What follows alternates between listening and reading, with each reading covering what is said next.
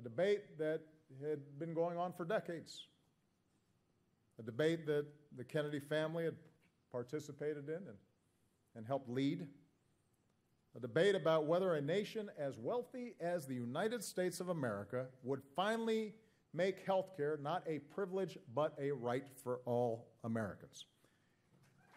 And there was a reason why health care reform had not been accomplished before. It was hard. It involved a sixth of the economy and all manner of stakeholders and interests. It was easily subject to misinformation and fear-mongering.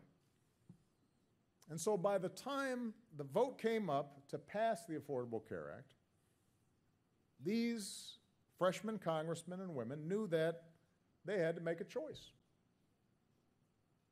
that they had a chance to insure millions and prevent untold worry and suffering and bankruptcy and even death,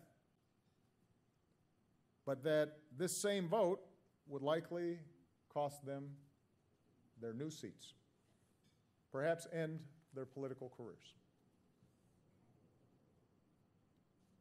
And these men and women did the right thing.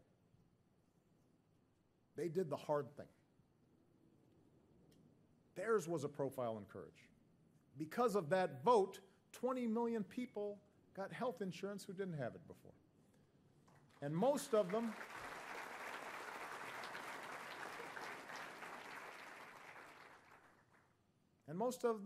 did lose their seats.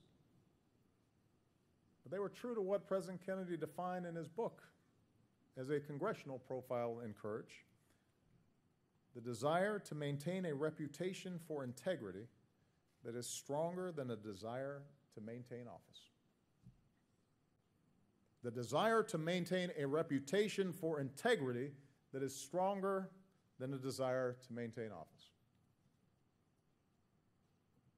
A conscience, personal standard of ethics, integrity, morality that is stronger than the pressures of public disapproval or party disapproval.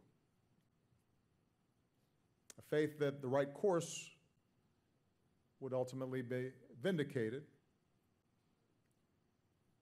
A faith that overcame fear of public reprisal.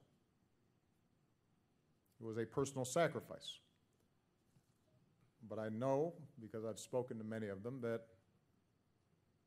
they thought and still think it was worth it. As everyone here now knows, this great debate is not settled, but continues. And it is my fervent hope, and the hope of millions, that regardless of party, such courage is still possible. That today's members of Congress, regardless of party, are willing to look at the facts and speak the truth, even when it contradicts party positions. I hope that current members of Congress recall that it actually doesn't take a lot of courage to aid those who are already powerful, already comfortable, already influential. But it does require some courage to champion the vulnerable and the sick and the infirm, those who often have no access to the corridors of power. I hope they understand that courage means not simply doing what is politically expedient, but doing what they believe deep in their hearts is right. And this kind of courage is required from all of us.